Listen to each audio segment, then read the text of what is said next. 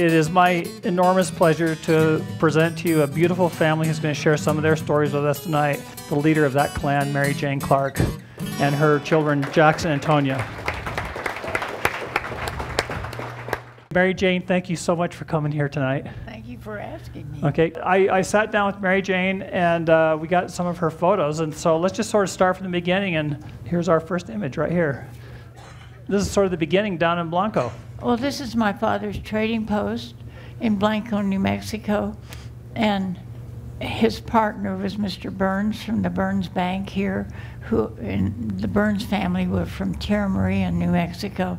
But anyway, the man on the left is Ben V. Hill, and he lived in one of our houses. We had a whole acre, 5 acres of land with some extra houses on it. Anyway, he lived next door to us. The other people, and the man in the middle is Doc Krager, the old man. He had had a stroke, so, and he lived next door to the trading post with my great aunt was his housekeeper, and the others are customers. You were born right there, right? Yes, in an adobe house. And at that time, the doctors made house calls. And the doctor that came, can you imagine? The doctor that delivered me was Dr. Salmons. And you know, there's an archaeological... Salmon Ruins. The Salmon Ruins, which is down around Bloomfield, and that was financed by the Salmon family. His wife owned the bank, and he delivered babies. All right, and to show you what a beautiful baby it was, look at that right there. So this was during a period of time when your father wasn't working at the trading post, and he started working for the gas company. Is that right? Yes. Drilling a well. He went up to drill a well for the, I think it was the Huntington Park Company. And so we lived up there in a tent that had wood on the sides, and then the tent was on top. So my father worked there, and that's where I grew up for a couple of years. All right. What was your mom doing? Just taking care of you there? Or? No, she was cooking for all the men that worked on the well, because there wasn't any place for them else to eat, you know. Here's a picture that we found of you. Can you tell us a little bit about that picture and where it is? I think it's in front of the church at Blanco. Oh, and at that time, the nuns taught in the public schools in New Mexico, and so the nuns lived on one side of the church, and the priest lived on the other. And when the nuns were there in the winter, the priest ate with them. But when they left and went to the mother house or something in the summer, and so the priest ate all of his meals with us. And here's a photo of the church, folks. Isn't that a beautiful old building? That's not there anymore, is it? That's called St. Rose of Lima Church. Oh, it is? Uh-huh. Okay. And I think it's about the only building left in Blanco besides my mother's house, which is right next door. Okay. You know, one thing I noticed when I was scanning this, I don't know if you folks can see well enough on the screen here, but can you look right there? Remember when I showed you this the other day, Mary Jane? Mm-hmm. Oh, yeah, there was a face. There's a face in the steeple there. Can you guys see that? And we don't know whether that's a double exposure on an old camera. About when was this photo taken? I won't hold it against you. I'm being real diplomatic here.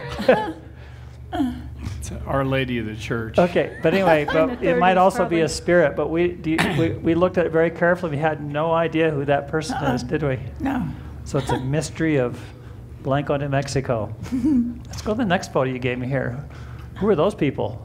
So that's my mother's aunt, great aunt, who was her mentor and probably the most influential person in her life. And then the one on the right. The one on the far left. The far left. Was Auntie. We called her Auntie. And then my mother's sister, Dawn, and then my mom, and then the woman on the right, as you look at the photograph, is our grandmother, my mother's mother, and her name was Grace.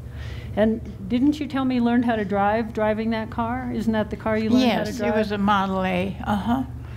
Auntie taught me how to drive. Was she a good driver? Yes, excellent.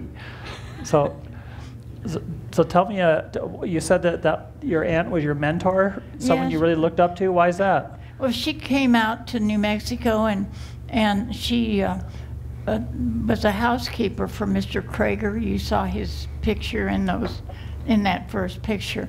Anyway, and he thought it was a good idea. At that time there was a lot of tuberculosis, and my father came out for tuberculosis and stayed with Auntie in that house, and she had other people that stayed there, and the main thing was to have a screen porch for them to sleep in, and they either got well or they died, and it was all the fresh dry air that cured them, you know. Wow. So she was quite a person. She took care of the people, she did their laundry, she fed them, and some got well. Was that an inspiration for your career later on? Well, probably. Okay, well, we'll talk about that. But first, you got to tell us about this. This is not Annie Oakley. This is Mary Jane Clark. This is in the hunting pictures. Oh, in well, Omaha. I went to college in Omaha and Nebraska, and that's Jimmy McCarthy, whose sister was a friend of mine in college, and I went home with her for Christmas because the war was on. I couldn't get home, so they invited me to stay with them. But anyway, that we went pheasant hunting in Nebraska, and I've never seen so many pheasants. Were you a pretty good shot? Uh-huh. My Okay. father used to teach us how to shoot. He Okay. taught my kids too. Okay. Oh, this is special. This is why I asked maybe, your inspiration. Tell us about this. Well, that's my graduation from nurses training in Mercy Hospital, and that was the war was almost over at that time, and well, it was over. It was over in August, and we graduated the following spring. So, Weren't you in the Army Nurse Corps? Or? well, they needed nurses during the war, so it was a nurse cadet corps, and I think we were paid $15 the first 6 months, and then 20, and then 30 the last year. That's a pretty good raise. Yeah. Yeah. Twice. Okay. And I think we got some more here. Isn't that Auctioner Hospital? What can you tell us about the old Auctioner Hospital? Well, I just think Dr. Ochsner was something, he was a great photographer. This is his. And he won awards from the New York area when he would enter some of his We got some of his photos, pictures. but I wanted to show you folks. I don't know how many years later this is, but there's Mary Jane just 2 days ago on the steps of what's now the Gable House, but it was the Auctioner Hospital. And so back up just a little bit and talk about how did you end up in Durango and how did you end up working at the different hospitals? Well, after I graduated from Mercy in Denver and I came back here, at that time there wasn't intensive care for patients that were really sick, so they had private duty nurses, and you would work 8 hours, and you would either go to the home or the hospital or wherever they were and take care of them. You would have one patient to take care of for 8 hours, and I did a lot of that. And some of it was at Ochsner Hospital for Dr. Ochsner's patients. Will you tell these folks how this photo relates to Dr. Ochsner in the hospital? The dead rabbit. Dr. Ochsner and his wife and his niece and a bunch of dead rabbits. Well, he was a good shot. And he also had his house is on 4th Avenue and 7th Street. But anyway, he had a shooting gallery in the basement, and that's where he practiced his shooting. And frankly, he used to kill the deer when they came off the big island at Electra Lake, and that's why no one shoots on the big island anymore. But that's how he fed the hospital. He was a great shot and a great photographer and a great doctor. So he fed these rabbits to the patients, right? Mm-hmm. Right, okay, see? It's called Woods to Table. It's It's the precursor to farm to table. How did he end up starting his hospital? Well, he worked at Mercy, and the story was that he would go around to different patients and tell them their doctor wasn't taking very good care of them. So they all kicked him out, literally. And so he started his own hospital, and the first one was over on West Park, and it wasn't big enough, so then he got this one. And he was a cousin of the Dr. Oshner in New Orleans, who has a clinic there. And he was a very capable doctor. He delivered both of us? No. No. We were born in his hospital. Yes, You were? Mm-hmm. Wow. Yeah. That's pretty amazing. This is a Dr. Oshner photo that Mary Jane gave me, but in addition to all the hunting shots, he had sort of another specialty, didn't he? Well, In terms of photography? Like this one over your shoulder Yeah. here. he could do anything, really. Yeah, he enjoyed the human figure, especially Well, lady why not? humans. He took good You know, care of it.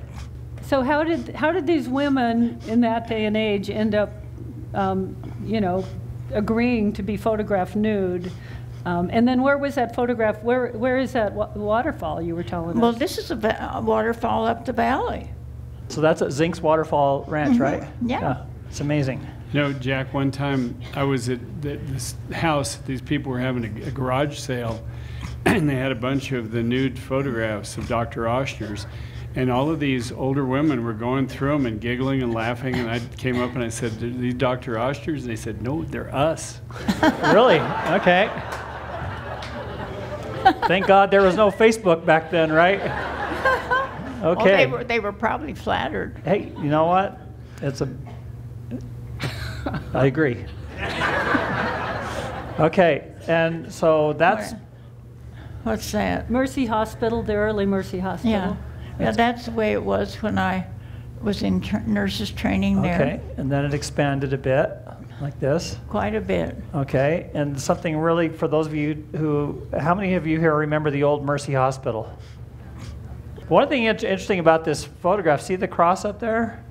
On top of the building? That cross is in front of the St. Columba School now, when they tore down the hospital. So if you're ever going by that and you see it now, you're going to know where that came from, but it was a gift to St. Columba.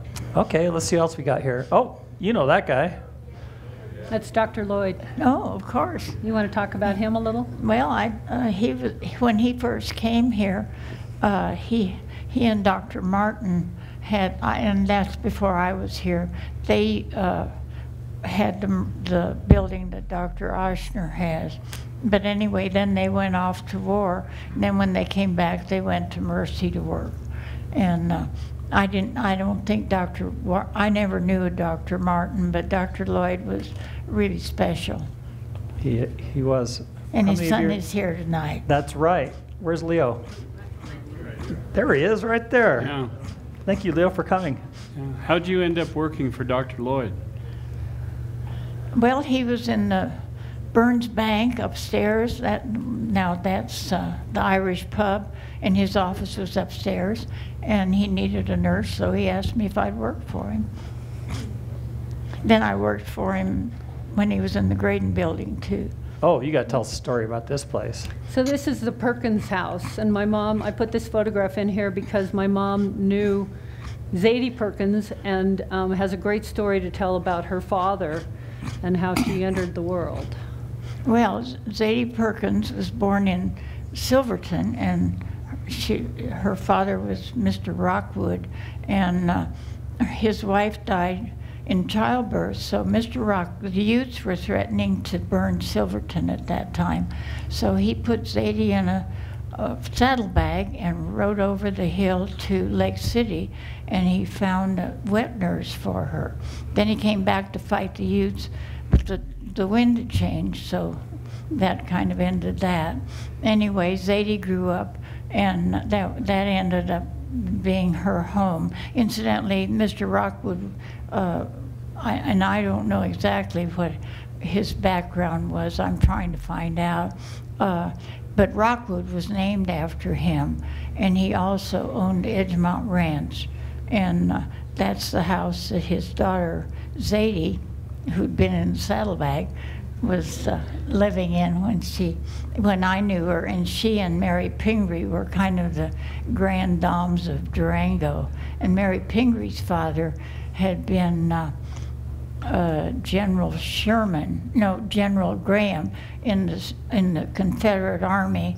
He went to West Point with Sherman, and when Sherman came through the South, he told his troops not to touch General Graham's plantation, which I understand is around Baton Rouge. Anyway, then General Graham came here and started the Graham Hardware, and Mary Pingree was his daughter. Wow. And this house is right next to Hood Mortuary if you're wandering around town and you want to find some of these places. Well, and the mortuary was Mary Pingree's home. Okay. It was before and so she and Zadie Perkins were really good friends. Now, was it a mortuary at the time? No. Oh, okay. It was her home, and they had open house every Sunday. Okay. Sounds like a lot more fun to live there under those circumstances. Okay, let's see what else we got here, Mary Jane. This is pre-purgatory. Why don't you tell them about this? Oh, we used to go to Hesper's to ski, And is that Hesper's too? And then that, I think, and then we used to ski off of Cold Bank Pass.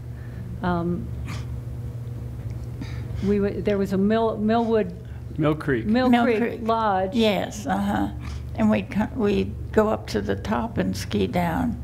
And then Ray Duncan started Purgatory, and we skied Purgatory before it was opened, with Chet Wigton one time, and then to see how it was going to be, and then they finally got it going.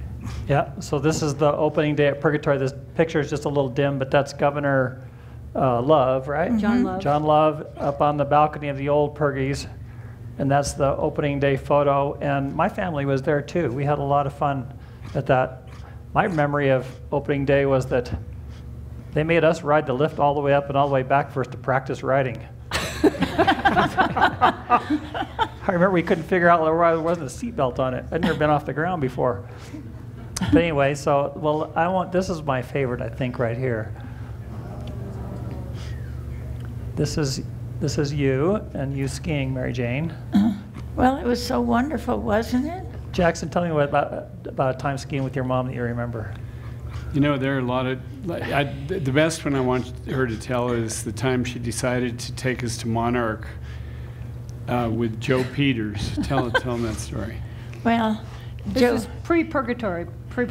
Well, I was taking classes at Fort Lewis College, and Joe Peters was in my class, and so he was a skier, and so that was the time we decided to go to Monarch to ski. But we got to South Fork and the Mercedes blew up.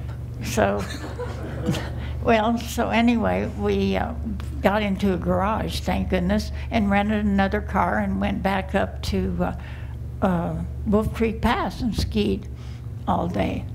Was there a ski area there, or was there actually a ski area there? Uh-huh. Oh, okay, I didn't know. I wasn't Creek. sure when it was. But what I remember about that is that she called my father. There was no cell phones, of course, and the car's broken down in South Fork. So he was getting ready to watch the New York Giants and the Cleveland Browns.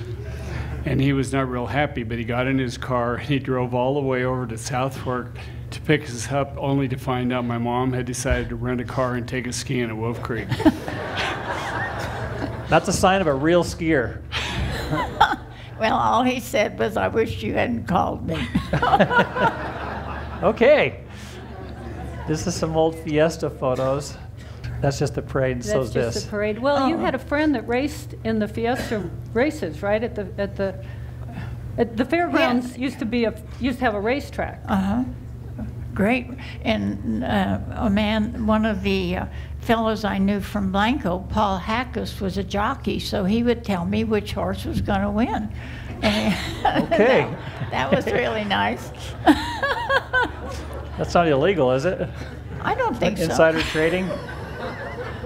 Okay, what else we got here? Oh, tell me where that came from. What's this? That's one? the chief. It's a chief. Well, there's all that fuss about it, and it's so silly. then Antonia asked one of the Indians the other day who was in the gallery what he thought about, and he said, well, he's smiling and he's waving. Is there something wrong with that? Okay. So, well, tell us just one little bit. I don't know how many people here remember the actual Chief Diner itself. Just tell us a little bit about what that was like. Well, it was a railroad car, Right. a large one. Right at the bottom of 22nd Street. And it was I think it was a standard gauge that they had made a restaurant out of. We have a picture of it in the gallery. And anyway, the chief was right there, and the only thing about him that was different is his arm moved up and down. We don't do that. Anyway, and too, a lot of the natives that come in that have heard of, if we talk to them about the chief, they said they used to go there for hamburgers with their parents, you know. So it was really a nice place until it closed, and then when we bought the chief, I don't know if we knew what we were going to do with it, but it's worked out fine on our parking lot. Well, I think you've repurposed it very well. Got a couple of Electra Lake stories. You want to talk about some of your favorite things to do at Electra Lake? Oh, I think Electra Lake is just wonderful. It's just so pleasant to be there, and we're so lucky to have that. And anyone can go up if they want to, you know.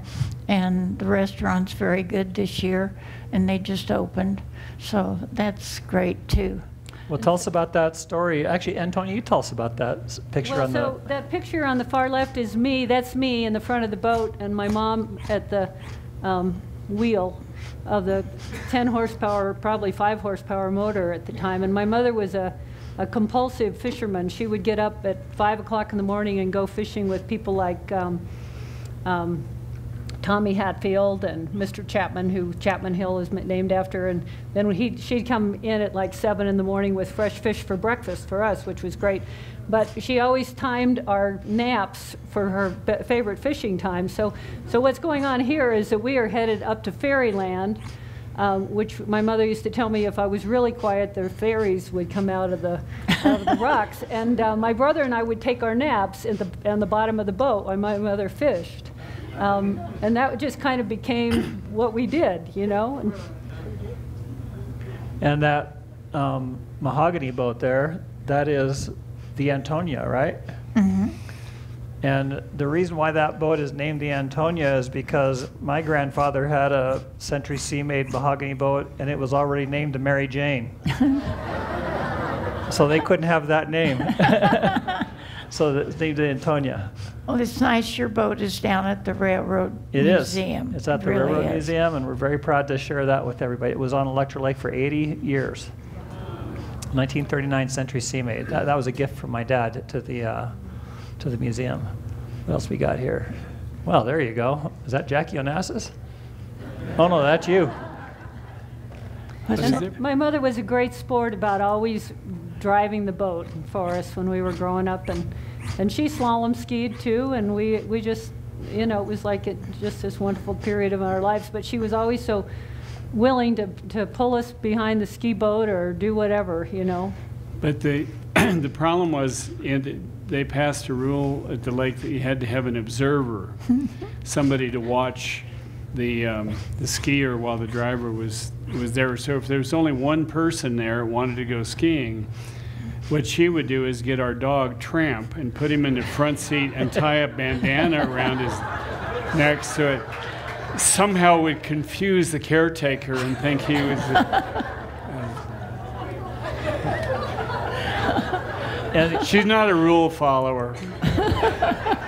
And it was so much fun. I know Buzzy's here, some other folks, when Bobby Duthie, a lot of us grew up in and around Electra Lake. And, you know, back in those days, there was no cell phones. In fact, there was like a party lineup at Electra Lake, or even just one phone. And we'd spend the whole summer up there. And it was an amazing way to grow up, wasn't it?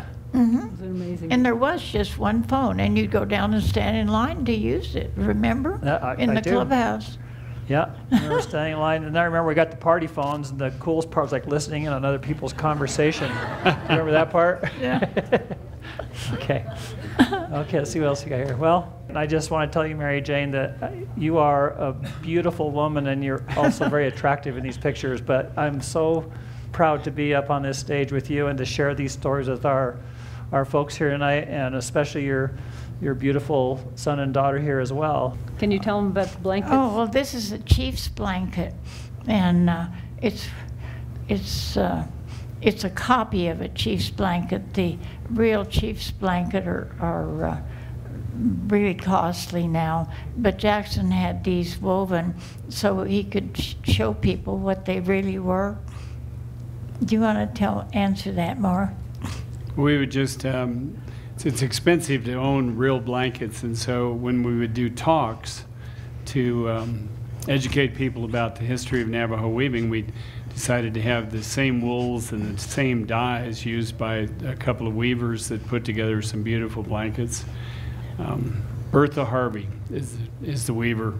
She's done these now for about 5 years, but terrific artist. When did you start the gallery? Oh, well, we had the Pepsi-Cola company here, and the franchise was a reservation. And so the traders would pay us in rugs and jewelry, and because they really didn't have a big market for selling them.